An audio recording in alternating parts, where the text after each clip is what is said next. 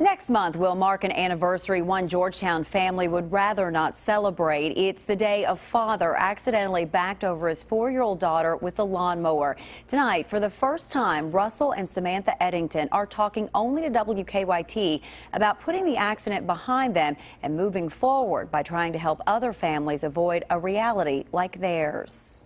Come on, Dad. Like most 6-year-olds, Katie Eddington would rather choose play over schoolwork. Her giggles, a sign life is good. Nearly 2 years ago, this was Katie. She spent a month in the hospital with 16 surgeries and more to follow. It happened really fast. Just turned around and, I heard her before I felt her. It's something Russell Eddington never thought would happen. When I started cutting grass, everybody was inside. Only Katie wasn't. She snuck outside while her father was mowing the grass. Samantha Eddington remembers getting the hysterical phone call letting her know the unthinkable had happened. And that's when they said that they had just left with her and that she'd been backed over by a lawnmower.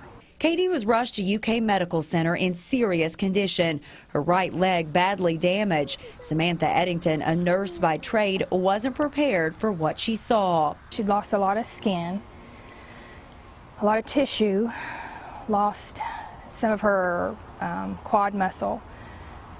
She lost most of her kneecap. Doctors saved Katie's leg, and while it is different, it's something that she doesn't mind. When she went to kindergarten, she wanted to show it off.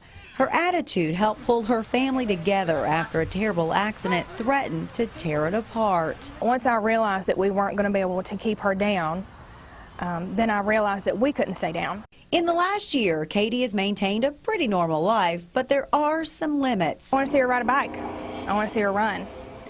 And I want her to be done with surgeries. The Academy of American Pediatrics says 17,000 children require emergency care every year because of lawn mowing accidents.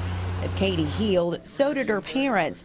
Russell still carries the weight of what happened, but now they're moving forward in hopes of helping others. I did not see my child. Recently, Russell and Katie joined 12 other families to take part in a national public service announcement warning of the dangers of mowing accidents. If we could help one family not have to go through all this, would be well worth it for me. In meeting with other Limbs Matter participants, the Eddingtons realized they weren't alone. Each family had their own story to tell and message to convey to other parents. We're just really regular people. So that's my biggest message, is not to think this can't happen to you. Despite being so young, Katie has never let her injury stop her. Kate's amazing. Their family bond was nearly broken, but a little girl's spirit has given this family faith that life does go on with every next step.